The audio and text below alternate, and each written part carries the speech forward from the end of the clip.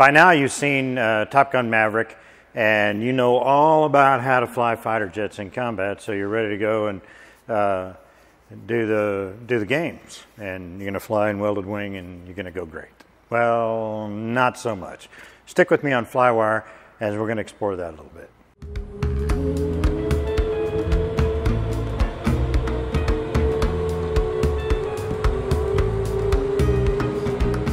Hi, I'm Scott Perdue, and today on Flywire we're going to talk about combat formations in fighters.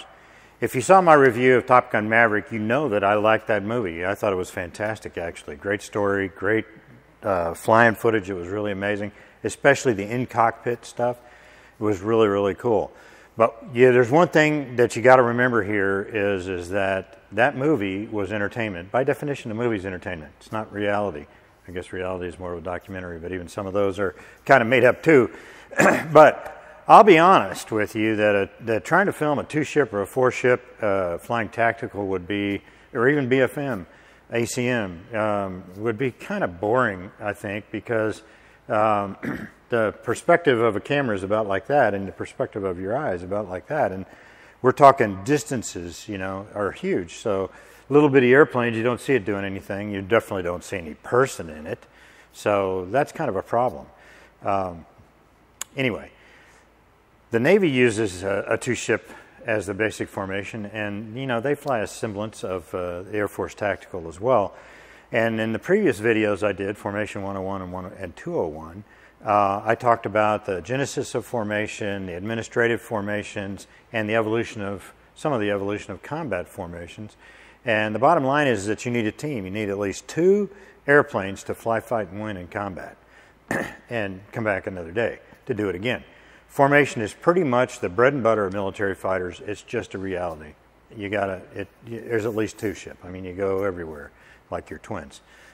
But and it imbues everything that they do. Formation is just a subset, a skill level that's entry. Everything else you have to learn how to fly the airplane and fight the airplane, etc. The formation is just part of that. It's just like breathing. So anyway, for those of us that don't fly fast jets anymore, we do it just for fun, and that's challenging and fun as well, but it's not the same thing. Fighters are by definition maneuverable, and modern jet fighters are fast. Okay, your formation has to reflect, which word am I going to use? Reflect the speed and G available. Okay, after all, you need to be able to max perform the airplane without hitting the other guy, and to be able to max perform the airplane, you have to be going fast enough to do that.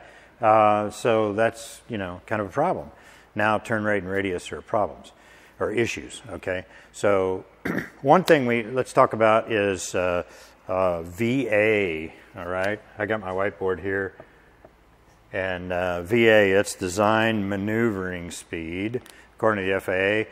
And it's the fastest speed at a certain weight that an abrupt control movement or a gust load will not over-G the airplane. Typically, the airplane is going to stall above VA it's going to stall above VA, typically. That's what's going to happen. And that stall acts as a safety that unloads the wing, and then that acts as a safety feature of the airplane. So stall it instead of brake it, okay? In the fighter world, there isn't really a design maneuver speed that equates to what it is in the civilian world.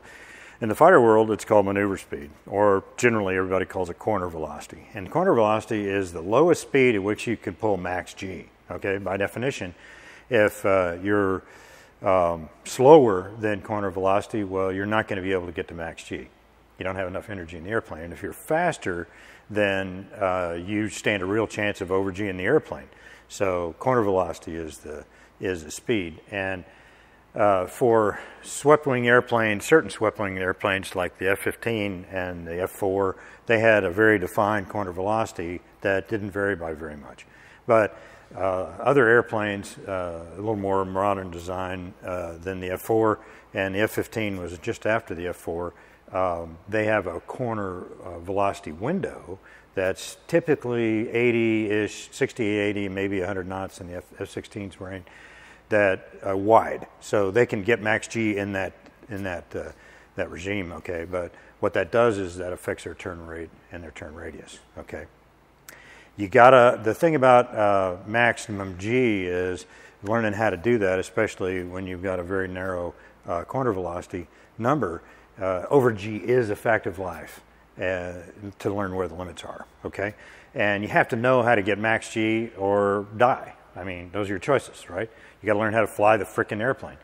And in the F4, we didn't have anything that would tell on you if you over-G'd the airplane. It was just a honor system kind of thing. And most of the F4s I flew were bent because they'd been over-G'd, and over time they get a little bent and they fly a little crooked. The F-15, on the other hand, had an overload warning system, an AOS system, and it had 5 different levels of over-G. And each one of them would come with its own version of what inspections needed to be done. So the bottom line is that we need to, what we're interested in really is turn rate and radius. I mentioned those before. Both of these things are dependent on your speed and your G available. So the first thing I want to talk about is turn radius. And turn radius, got to use my glasses now. So I'm going to do this. I'm going to write this equation. I didn't say there would be no math. So the actual equation is v squared times a constant and the tangent of the bank angle. Okay, the things we're interested for is turn rate and turn radius. Both of these things are dependent on your speed and your G available, as we mentioned. So I wrote it up here. This is your turn radius is equal to v squared over 11.26 times the tangent of your bank angle. Okay, that's actually a little bit hard to figure out.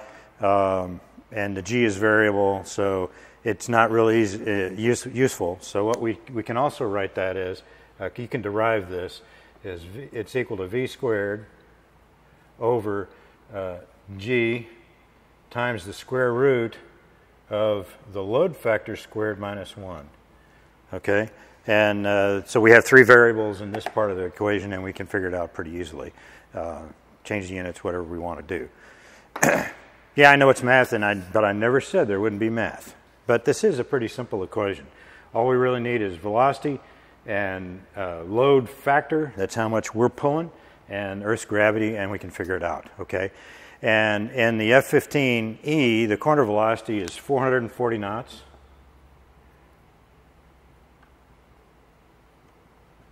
Okay? 440 knots, and the max G is 9. 9 G is available. Okay, 9 Gs. All right, the F-18, it's got a bit wider corner velocity, 300 to 400, 310 or something like that to 400 knots, but it's only 7.3 G. So let's call that, I'm going to do numbers at 440, but I'm also going to do numbers at 380, and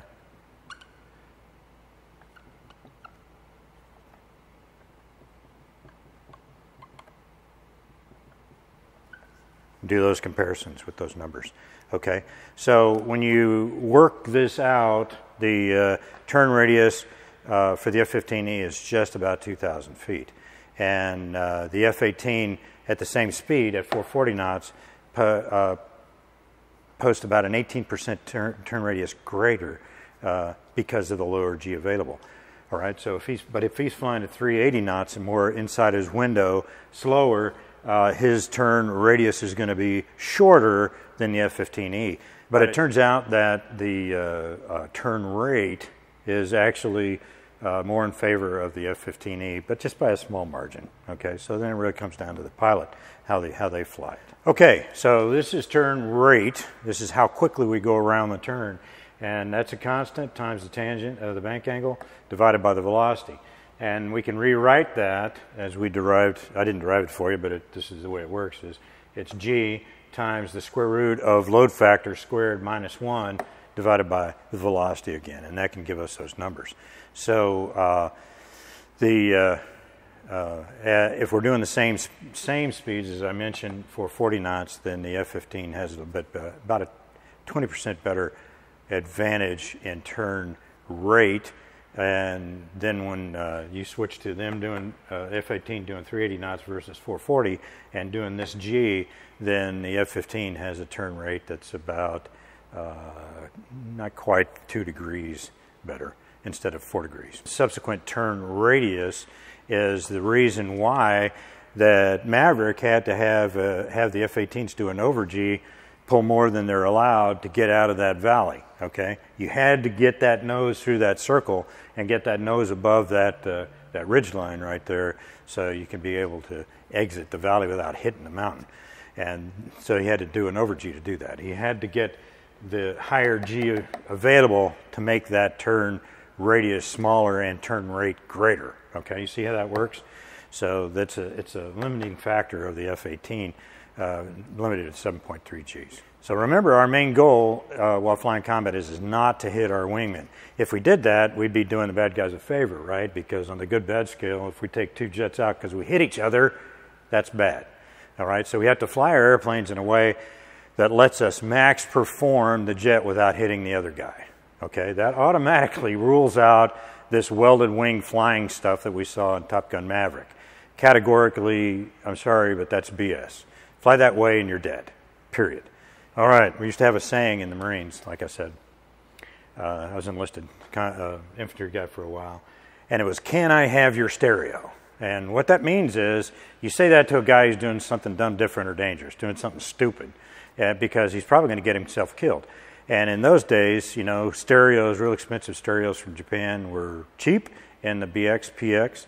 So you always, everybody had Sansui speakers and huge, you know, 4-channel, 2-channel, whatever, stereos or quads, and, you know, just you name it, all kinds of equipment, because it was really, really cheap. And so when somebody would do something stupid, you say, "Hey, can I have your stereo?" As you divvy up his stuff and before, you know, you go home in a body bag. It's kind of a cautionary statement is what that is, okay? So that's that kind of goes down to, if you want to fly welded wing in combat in a modern jet fighter, can I have your stereo? Flying close together in combat runs counter to longevity. It looks, but it looks boring on the screen. I'm sorry, but it does. Tactical, but tactical is really how it's done. All turns are done at the light tickle, is a contract thing, or buffet onset. That's the light tickle in swept winged airplane. And it's the buffet onset's different in a swept wing airplane than it is for a GA straight wing. Or the contract is light tickle, where the buffet onset is, or 5 Gs. Okay, those are where our turns are set. Okay, the turn radius at 5G is about 3,500 feet. Okay, and the 30s or 40s, the light tickle equates to even bigger turn radius because, you know, you're not going as fast as you are down low. And what you're trying to do is to get the airplanes at least 1 turn radius apart. These are why you have sticks to do some of the talking I'm going to do right now. So now you want to have it, like I said, you want to have at least 1 turn radius apart. So when you turn into the guy, then you're not going to hit him, because if you're too close, you're going to hit him. Like that shot in Maverick, you know, where they're flying like this, and he turns like that and guns him. Yeah, I don't think so. I really don't think so, but it made good video. So you want to have guys about 1 turn radius, at least 1 turn radius apart. But now you add in visual pickups, okay? You want to make it harder for the bad guys to see you, so generally you're going to fly further apart. Instead of 1 turn radius, 3,500 feet, you're going to fly wider. And in the F4 we flew, as I remember, about 6,000 to 9,000 feet. And in the F-15E we flew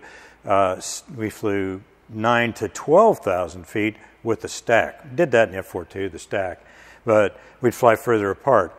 And it's a bigger airplane, and it's easy for you to keep track of the guy. It takes a lot of experience to be able to make your turns and stay in position. But you know, the small corrections and gas-eating ones where you're jockeying the throttle are fewer. But it makes a hard pickup for anybody else to see where you are, where your wingman is. Generally, in the combat AOR, we do not, area of responsibility, we do not fly straight or level with each other. We're going to have a stack, high or low. Okay, and that gives the wingman, depending on the outside of the turn, more G available, more energy available, because he can use altitude to help with his turn. Okay, So generally you're going to see tactical at greater than 6,000 feet, which is greater than a mile. So let's look at standard formation. Since I've got graphics and sticks for F-15s, we're going to use that. Every squadron I ever flew in had squadron standards that you had to know by heart and you had to fly by. Okay, that made it easier for anyone in the squadron to fly and just jump into any formation because everybody's going to do it the same way in the squadron, doing it the same way, same day. Okay, the standard formation is line abreast at 9,000 to 12,000 feet for Strike Eagles, preferably with about a 2,000 to 3,000 foot stack. Okay, the line abreast is also 0 to 10 degrees aft. Okay, not 30 degrees aft, not 45 bearing line or anything like that. This is more of that fighting wing or welded wing kind of a thing. Welded wing is one side, by the way. So 0 to 10 degrees, okay? And what happens is when you're 0 to 10 degrees, if you're looking like this, then if I'm looking at lead like that, he's here. That isn't line abreast.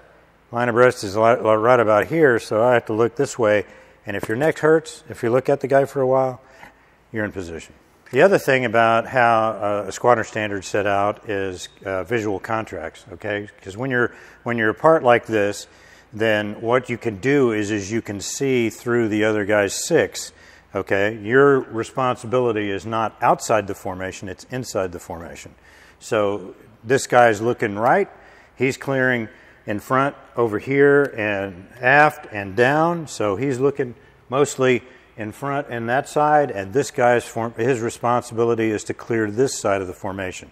So in other words, in TopGun Maverick, if they'd really been flying tactical, they would have picked Maverick up a long way before he went shoo right through the formation. Okay, that whole welded wing thing is crazy, you know, right? So you have to be looking out, and that's how the lookout goes. Is he's clearing, he would have picked somebody out low. All right, you wouldn't be sneaking in. That's the whole purpose. The tactical is more of a defensive formation, but it's also a formation that uses both airplanes, or four if you've got four, as your shooters. Okay, it depends on who's engaged. If you're both engaged, you're both engaged, and then you might have split criteria where you're by yourself. Okay, but visual lookout is very important.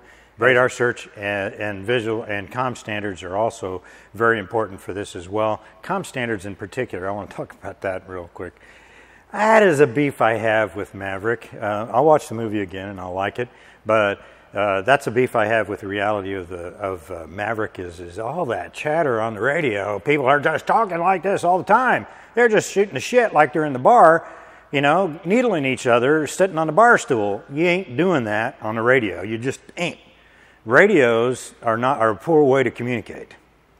You know, it's better when I'm talking to you right now on YouTube and you can hear what my audio says than it is when you're trying to talk on the radio, because the fidelity of the transmission is poor, and our humans, like I'm doing right now, I have a tendency to talk fast. Okay, I tend to run the words together, and most people do.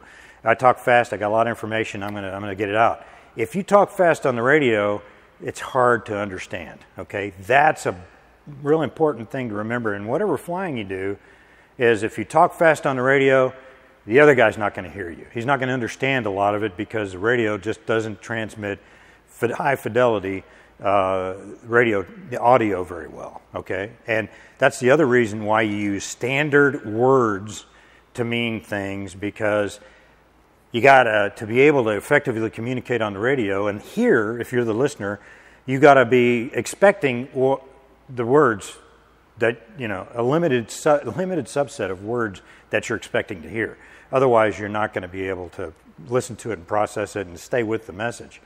So comm there's what we call brevity words, code words, that mean a lot, but everybody already knows what they mean, and they have to know that. That's just one of those things you go in there. These guys in the movie, man, they're just chattering like they're sitting there and looking at the guy on the bar stool next to him. That ain't happening, because you think about this. Number one is we're 9,000 to 12,000 feet apart with a 2,000 to 3,000 foot stack. You see the other airplane, but you see it as a perspective, like how big it is. You measure, well, can I see the twin tails? Or can I distinguish the wings? Or can I see the canopy, you know, as you get closer and closer? And then finally, maybe you can see writing on the airplane and then maybe people in it. But you can't see what those people are doing. Even here, when you're in formation en route, you really can't see that other the guy very well. And that's one reason why visual signals, you know, the Helen Keller routine has limits, okay? Got to know it, but it has limits. And then you add in pulling G's and maneuvering, and you're thinking about your energy state, his energy state, where's he going, what the altitude is. You're thinking about 100 different things. You're not chattering. It's not conversation you're having now, okay? There's certain information that feeds into what you're doing, and you need to share that, and you need to be able to hear that. And if somebody's just chattering, shooting a BS, not happening.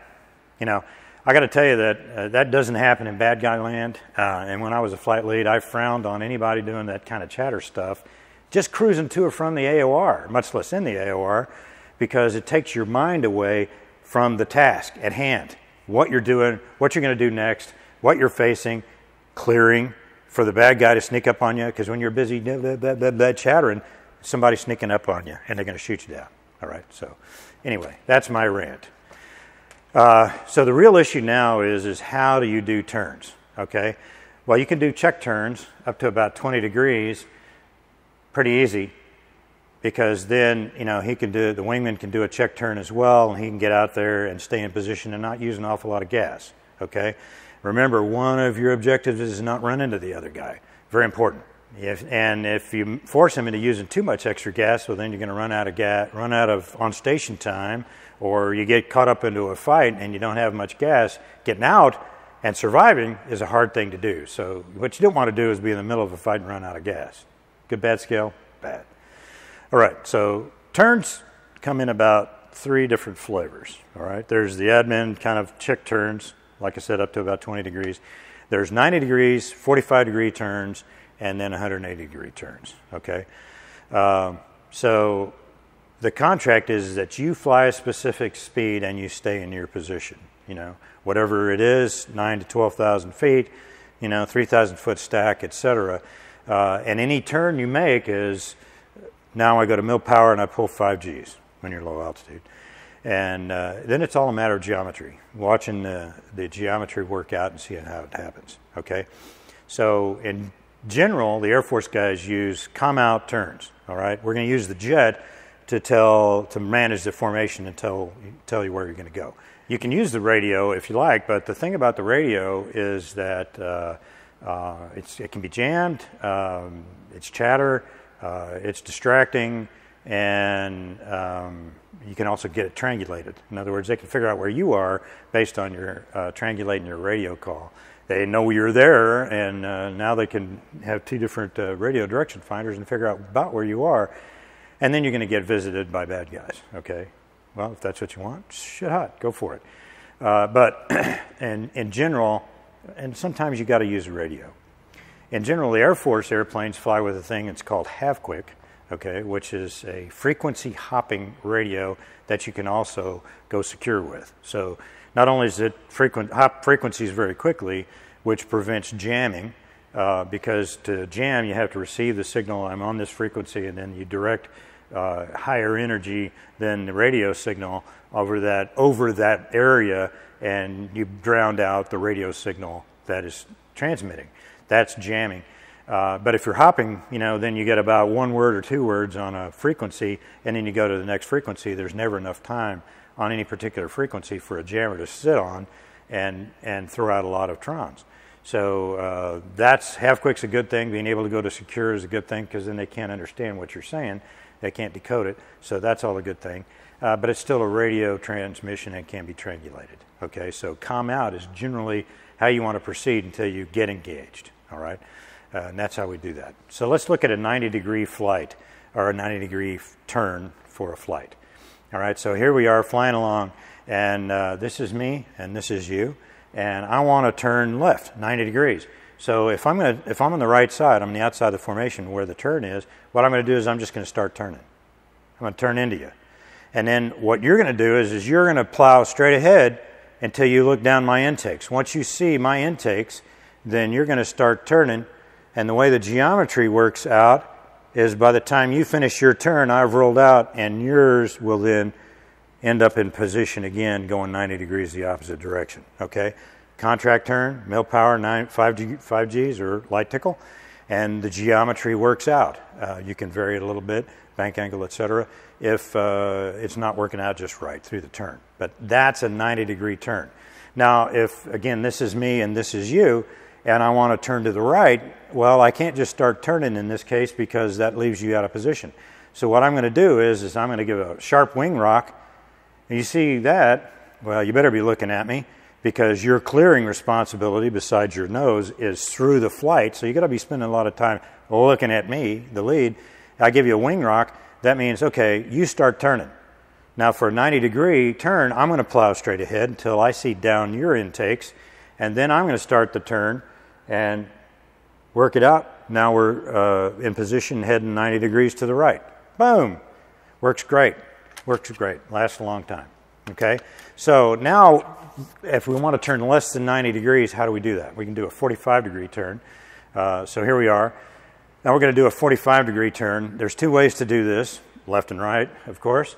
So what I'm going to do is I'm going to turn into you, and then I'm going to turn 45-degree heading, and I'm going to roll out. This puts you ahead of the line, so now what you're going to do is work the formation, okay? You probably have to pull up, if you're level, pull up a little bit, and then work out the position on the other side and get back into position, 45-degree turn. Easy peasy. All right, so now if we want to do a 45-degree turn to the right, and I'm on the inside of the formation as flight lead, what I'll do is I'll give a wing rock, okay? You start turning thinking, okay, this is a 90-degree turn, and I, the flight lead, don't want it to be 90 degrees. When you hit 45 degrees a turn, I'll turn into you, okay? And when you see that, you roll out. And then I'm going to work the geometry so we end up in position going at 45 degrees to the right. Boom, boom. Works great. We don't have to talk to anybody. We don't have to say anything. It's all working really smooth. Now we have two versions of a 180-degree turn. Okay? So 180-degree turn. As always, I got the wing rock thing. And here I am on the right, you're on the left, and I want to do what's known as a hook turn, a 180-degree turn, but we're going to end up on the same side of the formation, okay? So, I mean, left, so left and right. So what I'm going to do is I'm going to give the wing rock here, and then when you see that and you start turning, then I'm going to turn immediately, okay? So now we're both in the turn, and we're going to end up like that, okay? So I'm still on this side of the formation, and you're still on this side of the formation, but we're going 180 degrees. That is a hook turn, okay? Kind of looks like a hook, all right? So then the other one is a cross turn, okay? This is a little bit more difficult, and the cool thing about the cross turn is that well, actually I want to say that all of tactical flying really is a direct derivative of the Thatch weave. Jimmy Thatch, if you saw my video on the fighter pilot debrief video on Midway, on the Midway battle, Jimmy Thatch used the Thatch weave there for the first time, and what he did basically was this cross turn thing, and I'm going to show you here in a second, and was able to create a situation, a tactical formation maneuver and sticking together that made the Wildcat, the F4F, survivable and even better than the Zero, because the Zero is very maneuverable. It had very lightweight armament. It didn't have any self-sealing fuel tanks, so it tended to flame up. The faster it went, the harder it was to turn the airplane. You couldn't roll it very well the faster you went. So everything has pluses and minuses. And the Wildcat was a tough airplane, and it could stand up to, it had 50 caliber guns, while the Zero had about 30-06. 308 actually, I guess, would be a lot more actual to what the round was. And so anyway, the Thatch weave, they were able to make the airplane survivable. Instead of just flying and fighting with an airplane, the Wildcat didn't turn as well, didn't climb for shit, sorry, YouTube, and it dove really well because it was heavy, but that not being able to turn, not being able to climb was a big problem. And by doing the thatch weave, they actually made it a very, very survivable airplane, relatively speaking. Still inferior performing, but that genius invention on the part of Jimmy Thatch actually is the grandfather of all the tactical flying we do today. Okay, and he was a Navy guy, shit hot. So let's talk about real quick about the cross turn. So what I want to do is I want to do a cross turn, and there's the cross turn is just as it says. It's this way, and it's a great way to clear six. Okay, just like the thatch weave. So what I want to do in a cross turn is I'm going to give you a wing rock and start you turning. You start turning, and then I'm going to immediately turn this way. And now we're going to have to deconflict flight paths if we're level. That's another good reason to be at a stack. So boom. Now it's pretty evident really quickly when I give you that ring rock, you start turning, I start turning too, that we're doing a cross turn. Okay, it's not a 90, it's not a 45, it's not a hook turn. So we're back like this, and what we're going to do is we're going to turn around that way, and we're going to end up this way, but wide. In this case, we're almost twice as wide as we were before. The geometry works out that way. So in just about every squadron I've ever been in, one of the squadron standards is that after a cross turn, an automatic shackle. So once you roll out, you just turn into each other 45 degrees, cross, and then bam, like that. And now you're back in position and at the correct spacing. Okay, automatic shackle. There you have it, tactical. You can see why at those distances it'd be really hard to film and not be anything but boring. I mean, you just have this little airplane going out here. You can't put two airplanes in a shot. There's no way. So, yeah, he's doing that. And, you know, it's just like, okay, what's he doing? He's just making turns. Let me bitch about one more thing. Okay, so we're both in welded wing. We go up that sharp draw, and then we're going to roll over and then pull down. And that's going to be about a 5 or 6 G pull down. You're pretty dang close together. You know, if you miss a little bit by just a few seconds, you're going to hit each other, and you got to be looking. The lead guy, he doesn't have to look at the wing, but the wing guy's got to clear the ground and the lead as well, and you've got a fraction of a second to see drift before you hit him. I don't like that concept. I don't think it works really well. But, hey, it looked cool. It did. So, anyway, that's Formation 301, and sorry I had to ramble on a little bit about some other aspects of Top Gun, but there it is. I had it in me, and I had to just get it out. Formation 301, that's what tactical combat formation looks like, and a little on how to fly it, okay? So when you can do that, let's talk. I'd like to thank my Patreon supporters here. Without you guys, Flywire would be a little bit harder to do, and if you'd like to support the channel, I'll leave a link below.